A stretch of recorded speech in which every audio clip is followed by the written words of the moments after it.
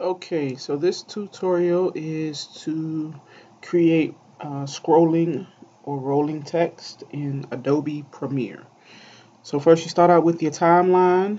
I just created a blank timeline here, and first thing you do is go up to title, new title, default, and so this is default still would be for just regular static text.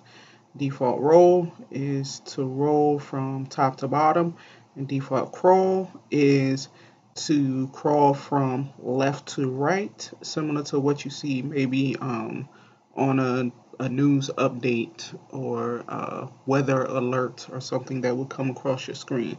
So we're going to do a default roll. Click that, and then you can name your title whatever you like. I'll just leave it as title 6. And so then the title dialog box comes up.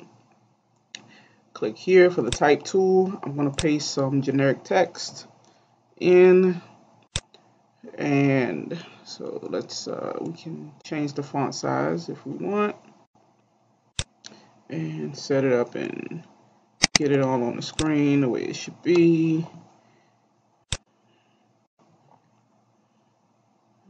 Get everything in here.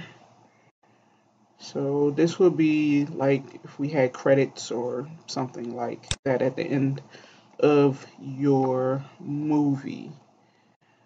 So get everything how we want it. So we can start it wherever we like.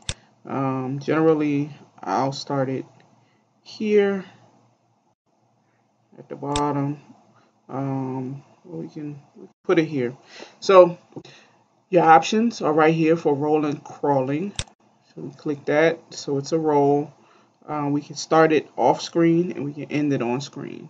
So we can start it there. And then so we want it to basically play from the bottom all the way through the top. Okay, and let's hit OK. And then from here we can close this, and it comes over here in our bin. So title 06, just drag that onto our sequence. So, and as you see, as we scrub through, you see it's going from top to bottom.